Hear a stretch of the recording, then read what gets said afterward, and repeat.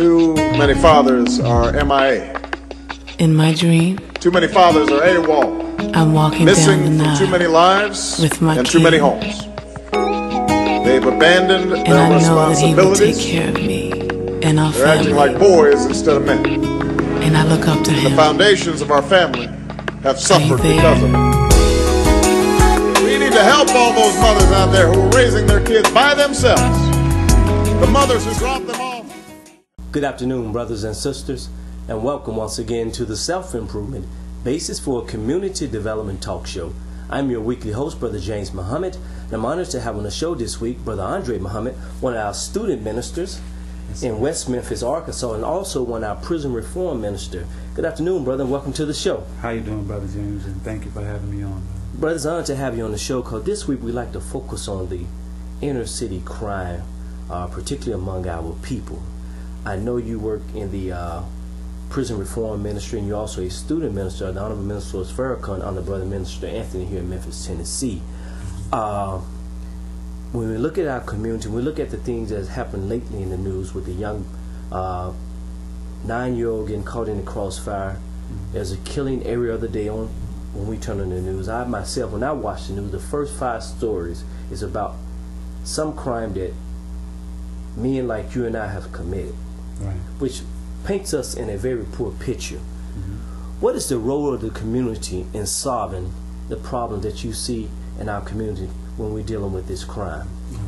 Well, brother, first of all, let me first say Bismillahir-Rahmanir-Rahim, in the name of Allah, the Beneficent, the Merciful. I bear witness there is no God but Allah, and Muhammad is his messenger.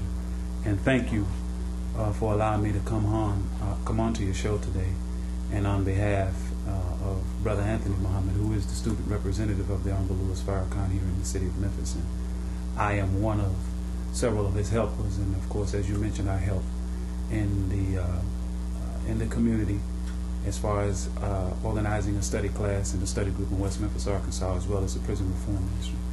As I see it, brother, and I kind of took the liberty of trying to prepare myself with some of the questions that I thought you would ask and that you made me aware that you would possibly ask about our community.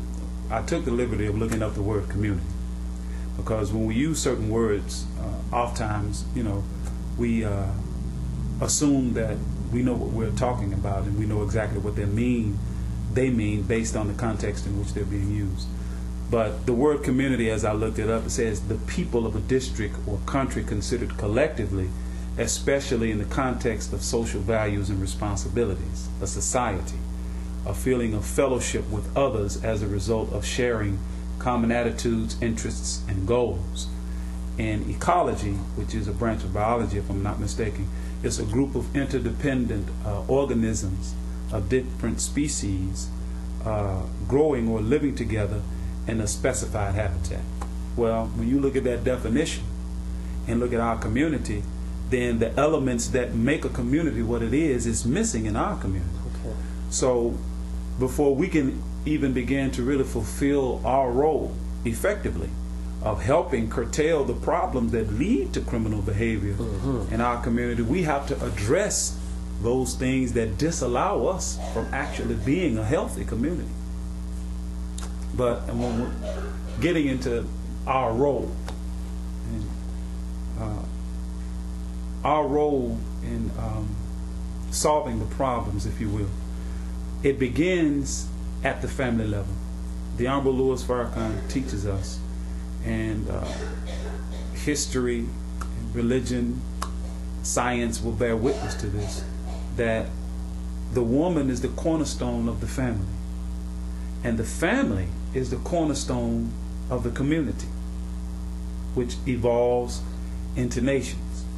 So getting into our role as it relates to solving the problems that lead to crime in our community, we have to begin attacking those problems at the family level, particularly beginning with the female.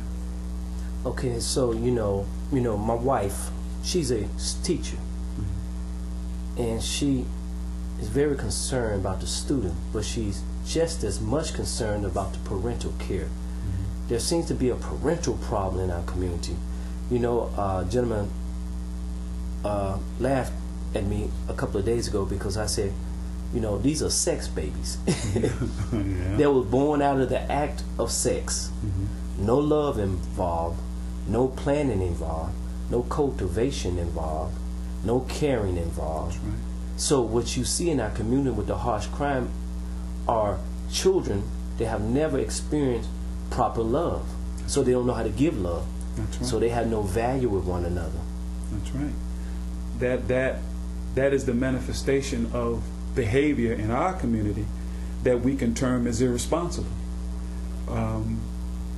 We have yet to accept the responsibility of parenting as a community. There are some families in our community, of course, that are successful, that are doing a good job of raising and rearing their children.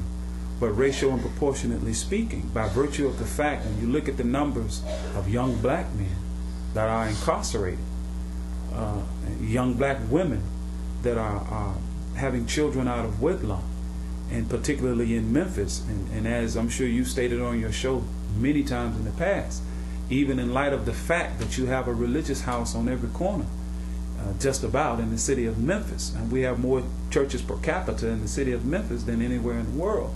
Yet you have the problem of poor parenting to such a degree that it defies description in words. So when we talk about the problem of poor parenting in our community, it deals with the breakdown in our families. It deals with the history of what we have undergone as a people, the psychological damage, the spiritual damage that has been done to us as a people, historically speaking, by way of slavery, that has not properly been redressed. So a generational curse. Yeah, it's called a generational curse. But we are a people, brother, that have been dealt a spiritual blow to our psyche. And it has been such a devastating blow that has not been healed in words. And to this very moment, there are remnants of that still manifest itself in our behavior. We've been totally desensitized, if you will, to our own plight. And we're having children out of wedlock. There is no commitment, male to female. The family structure has broken down. So we have had a generation, or if not one or maybe two, of women who have had children under these types of circumstances, and they themselves were not bonded to the parents. So they couldn't give their children what they themselves did not receive. Okay, now you mentioned the religious community. We know there's a responsibility that lies on a religious community, because whenever God sees a people like us in this condition, He raises up a messenger or a prophet or someone to teach the people. Now I know within the Nation of Islam, the Honorable Elijah Muhammad recognized that spiritual problem, but he also recognized that family and that parental problem. He set up classes. What was the purpose of setting up these classes that actually deals with this crime problem in our community by properly teaching the male and the female? Well, as I understand it, brother, the classes of the Nation of Islam, and you're referring to FOI, which stands for Fruit of Islam, and MGT GCC, which stands for Muslim Girls Training in General Civilization class. Particularly, I can speak on the FOI class specifically. That is a class, it's set up, and it's a name given to the military training of the men that belong to Islam in North America. FOI, that's what that is. And in such a class, we learn the role of the male from God's perspective, the nature of the male, the demand that the female makes on us, and the demand that we make on the female from God's perspective. And when we begin there and understand our role and the aim and purpose and the proper use of self, when we as men engage our women, then it makes for healthier relationships, male to female. When we are taught, when a man is taught the proper use of himself and the how to properly relate to a female or his mate, then he's better suited to be a good husband and a good father. And